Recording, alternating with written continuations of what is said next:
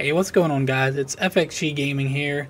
As you guys have seen, I've done some game reviews for my channel. So I thought, hey, I might as well do one for the current game that I'm playing most. With that being said, it's Neverwinter. Before we get into any details about the game, I am not getting paid by Art by any means to make this video, because this video is going to go over a lot of pros about the game and fairly little cons. Yeah, all the pros, fairly little cons, because to me, there's not many cons about the game. Others may think that the game is filled with flaws and cons, but in my perspective about the game, there's not many. We're first going to get started with the characters in the game that you get to choose from.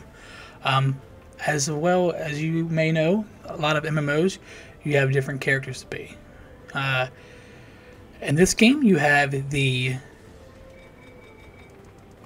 we'll actually go to the main menu and check them out.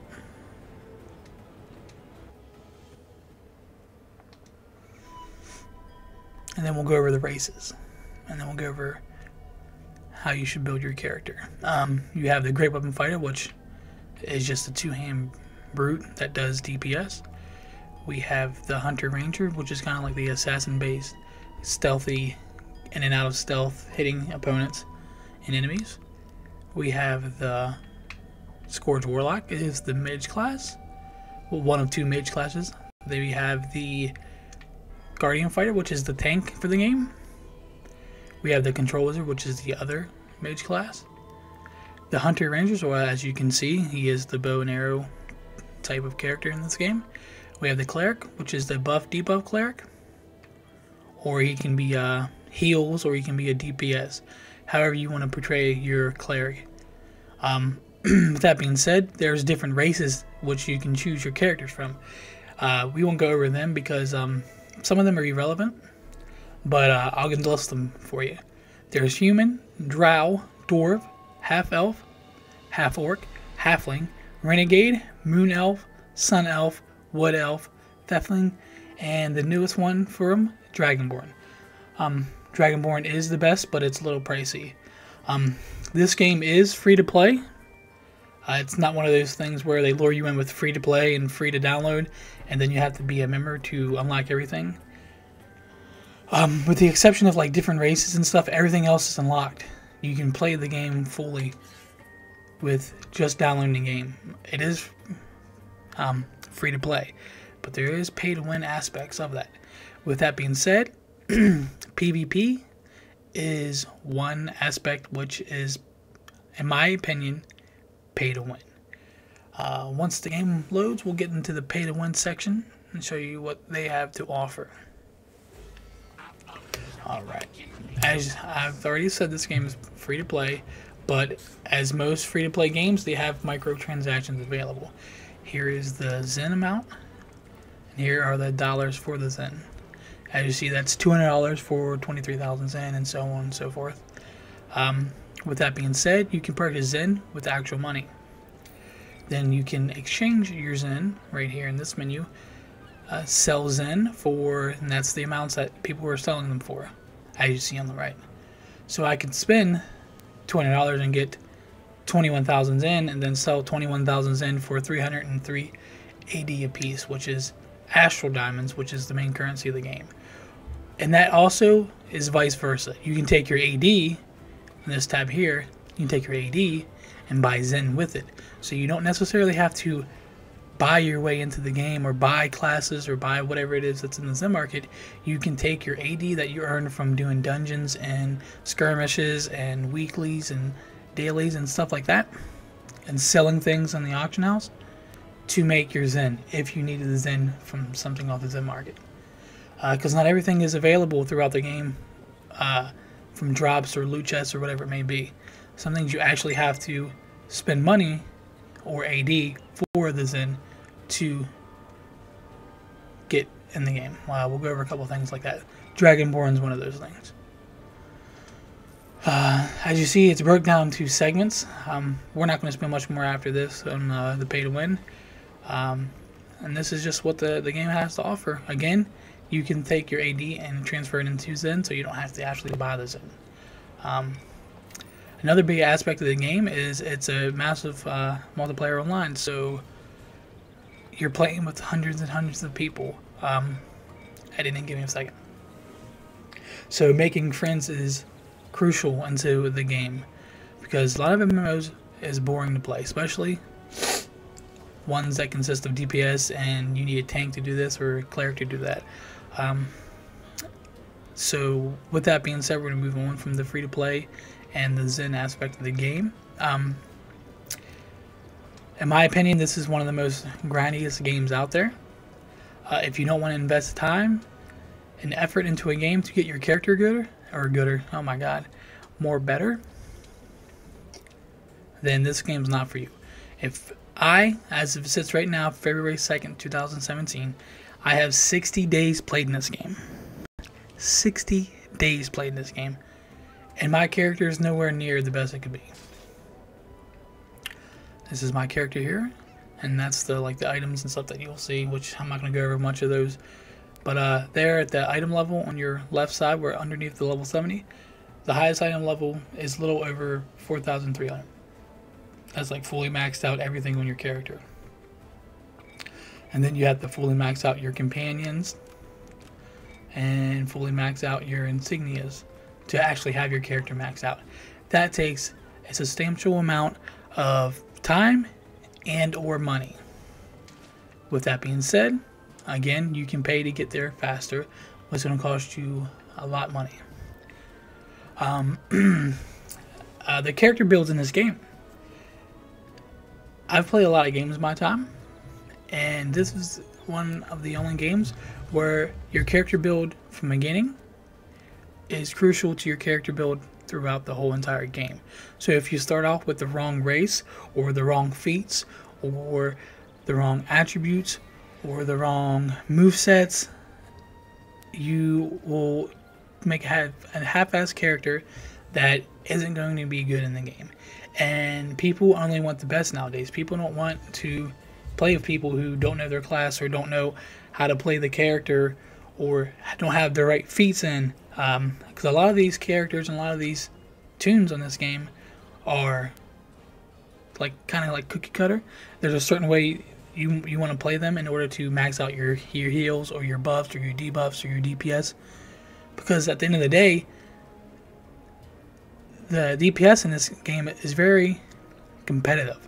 You want to outbeat your opponent, or the group that you're playing with. You want to outbeat the guy who's talking trash on you and saying you're not very good at the game, or whatever it may be, whatever aspect in this game which draws you to play this. There is a competitive aspect if you take it serious. The people who don't think it's competitive are the people who just playing it to play. They don't care if they're doing the best they can do, or beating so-and-so in DPS, or improving their character. They're just playing the game to play the game, which is all fine and dandy, but each person has their own way of playing games. New content. They are coming out with new content all the time. I've been playing this game for 9 months now, and they just recently came out with the third mod since I've been playing, which is pretty good. With the free game, they're actually coming out with more content frequently. The content is pretty good. It's a little hard to get into, especially because the people out there, the groups out there, they want the best of the best. So if you're subpar in a game, you're not going to get your character building as faster as you would if you would actually take it more serious. With that being said, with the mods, they're also changing things throughout the game. If this aspect of the game is broken, they fix it. If this character is, broken in the game, they'll fix it. A couple months ago, it was a Scourge Warlock, where his pet did crazy amounts of damage, 100 mil on one hit, They fixed that, which inevitably pissed people off in the game. They're like, well, if I spent all this time and effort getting which at the time was crazy amounts of DPS, which should have never been done in the first place, nerfed it, it made people upset. It made people quit the game. It made people wonder why they just invested all this time and effort and some money into a game which now their character doesn't do as much DPS as it should have. I don't have a Scourge Warlock in the competitive scene, so I wasn't too concerned with that. Now, next month, they might hit the Great Weapon Fighter. They might say, oh, your Indomitable Battle Strike does too much. And nerf that down like they do everything else.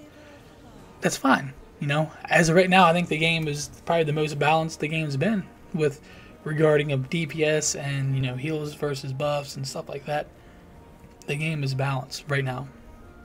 I wouldn't say it's completely 100% balanced between every DPS character, but it's a lot more balanced than what it was 2 months ago. The cons of the game is sometimes it's very glitchy. Sometimes it will kick you for no reason. Sometimes you won't have internet for a few seconds, which will cause you to lag and rubber band. Sometimes it won't load in your mount right away. Sometimes, you know, small aspects of the game, which nobody that plays video games wants to get kicked from the game. Nobody playing video games wants to experience lag, but with everything being wireless now, you're going to experience lag. You're going to experience getting booted off of a game, not for long. You know, disconnects you and puts you right back in. But they've done a better job with putting you back where you were in the game. For example, if you're doing a dungeon and it kicks you to the menu, the main menu, once you load back in, it will put you back in the dungeon where you were. So they're making strides on that aspect, but you know, everyone wants to see a game where there's no lag and there's no let's kick you to the home main menu for no reason. Other cons, PvP. If you're playing this game, there's a small aspect of PvP. We'll go over the queues here. Queues are broken down into regular, epic, and regular dungeons, player versus player, epic trial, skirmish. As you progress through the right side, it will gradually get harder. This is the PvP. As you see, there's not many playlists and playstyles for PvP, but that is more or less pay to win. You can pay quickly to get through what you need in the PvP aspect because there's no companions. A lot of your money in the game, or a lot of your time and effort, is always invested in your companion, because right now the way your pet is set up, your pet gives you more buffs than what it should. So right now people are taking advantage of your companion, and I have a feeling they might fix it. The bondings here are what makes your companion OP. Each bonding gives me 95% of my companion stats. So with 3 bonding 12s and the 15% at legendary bonus, I'm getting 300% of my stats you see on the right. So 300% of 6100 power is a lot of power. I see them cutting the percentage down and or cutting the power that it gives you, because not only is it giving me 95% of my companion stats for each bonding, but it's giving me 840 power for each bonding as well. These are expensive, and the equipment, which I don't have it because I haven't saved up enough AD, the equipment you need for your companion is expensive as well. Not real money, but AD. Obviously, it might take you months to gain 5 mil AD, but it might take $100 to get you 4.5 mil. So if you want to invest the money into it, you're more than welcome to do that. But I think the investing money is more along the lines of people who've played the game and understand their character. Because if you are starting off and you're investing all this money in your character and you get it to 70, which is right now the current max level, and you start doing epic dungeons and stuff, you're going to have no idea how to do them. You're going to have no idea how to play your class, which inevitably will make people not want to play with you. So you're spending all this money to do things by yourself, which then you're going to get kicked because you have no idea what you're doing. So my advice before you guys spend a bunch of money in this game, learn your class, learn how to play the game, and learn what the game's about before you inevitably spend money in the game. I've spent very little, and the money that I did spend in this game, it was on like cosmetics, like more bank spots or more characters, and you know, this and that. The visuals aspect of the game. I really don't spend too much money. I do buy VIP. VIP is a must in this game. It's basically, it doesn't enhance the game too much, but we'll go over a couple VIP benefits. You'll get 2 bags a day, one containing epic keys to do epic dungeons, and one claiming one purple bag full of one enchanted key, and that's it. The enchanted key will be able to open lockboxes that you'll inevitably get throughout the game by killing monsters, and that was what contains in each lockbox. There's numerous lockboxes throughout the game that you can spend and open up keys for. The stuff in there, some of it is expensive. As you see, the Eye of the Giant's pretty expensive.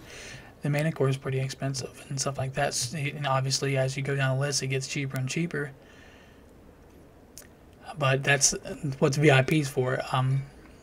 VIP also comes with other benefits. You know, it starts at rank 1, and then you level it up, you know, 4, 5, 6, 7, all the way up to 12. And as you see, I don't have VIP 12 because I've been playing it for a year.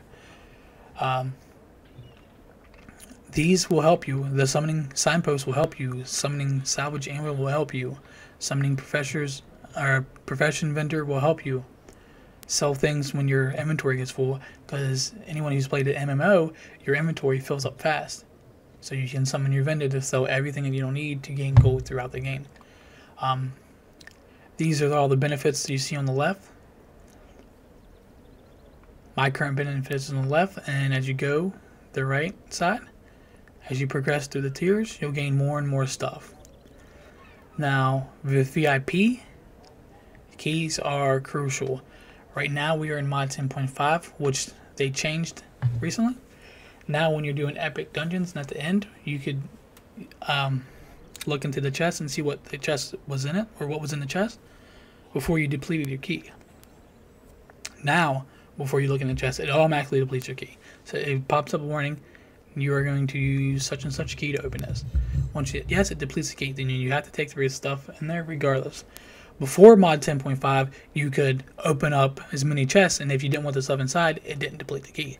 So VIP, for me, is a must once you hit 70. If you don't want to grab it before you hit 70, please grab it when you hit 70, because you're going to need the epic dungeon keys. You can buy them with AD, but most dungeon chests, you're not going to make what you bought the key for. You get 1 daily dungeon key a day, and then you'll start having to buy them. Right now I get a discount because of my VIP so high, but an epic dungeon key is 4,250 diamonds. You might get, most dungeons you might get 5k, and then it'll start depleting value after that until you've earned your 10,800 AD from your dungeons. Each section is broke down. There's a cap on each section, and your queues. You can only earn so much per day during skirmishes, dungeons / epic dungeons, and PvP. So right there, they're capping what your growth is for your AD, which I think they need to change, because most people in the game, the 36,000 that you can refine per day doesn't do anything for us.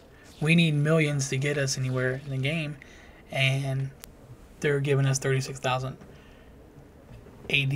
That's why you seen in the beginning of the video I had so many characters.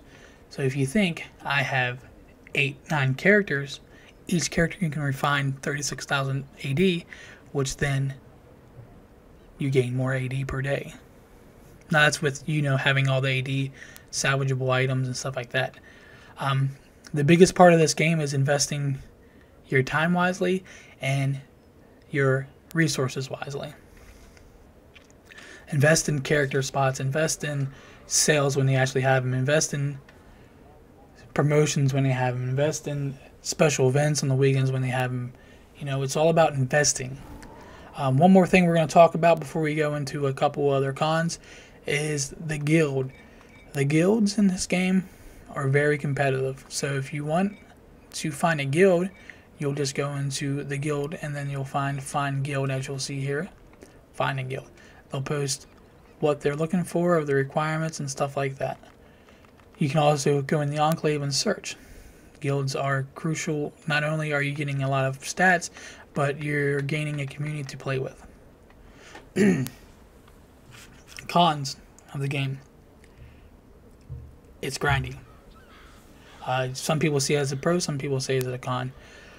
Nobody wants to work hard for what they have anymore. That's just the society we live in, and that's the people's mindset. They don't want to invest hours onto a game to get better and feeling satisfied. They just want it an instant. I want to be the greatest, so I want to pay for it. And if I can't pay for it, I don't want to take forever. As I've told you, I've over 60 days, and that's not even a lot compared to some other people. Some other people have 100 days, 120 days, 130 days, 140 days played in this game. I only have 60 days. Now, you may say, oh, 6 days is a lot. And it is. I play this game probably every day, on and off every day. Now, with that being said, you can, find people that will help you out through the game. But a lot of people won't give you what you need. They'll just give you advice on how to get it. Because this game is so set on you spending money in the game to get your character there. Now, as I said, it's a slowly grind to get your character up. But if you're willing to invest the time and effort into it, you don't have to spend money. Now, I spend $10 a month on VIP because I don't want to waste my AD. Your AD is the best part of the game. And I'm sitting at 853,000. Now I could take 310,000 of that and invest into next month's VIP. But that's going to cut me down to 500k. 500k is nothing in this game anymore. They did change the drop rates. Right now, the drop rates is better than they've ever been. You're getting drops on all the dungeons, so they're making more dungeons viable. Before 10.5, it was only a select few dungeons people ran because everything else, they didn't give you anything. You didn't need to run them. Why run them when you can run CN and get the best stuff in the game? So they've changed that. So, like I said before, I don't have very many cons about the game. I just wish they'd come out with another race and another class that's viable. Like Dragonborn, when it came out, ran rampant in the game. Everyone was getting Dragonborn. Everyone was, switching their characters race to Dragonborn. And it was a good time. So if I would have to say one more con, it would probably be having better races, because I stated in the beginning, some of the races I think are irrelevant. Dwarves, halflings, wood elves, renegades, sun elves. Sun elves are okay with clerics. Half elf, some of those, they don't get played, Give us something, make them better so people are willing to play them, But that's it for the video. I appreciate you guys stopping by. And if you want to see more videos of such, let me know. I will be streaming Neverwinter every day. As I said earlier, I play this game every day. And if you want to follow for more content, please hit that sub button, turn notifications on. This is FXG signing out. Thank you.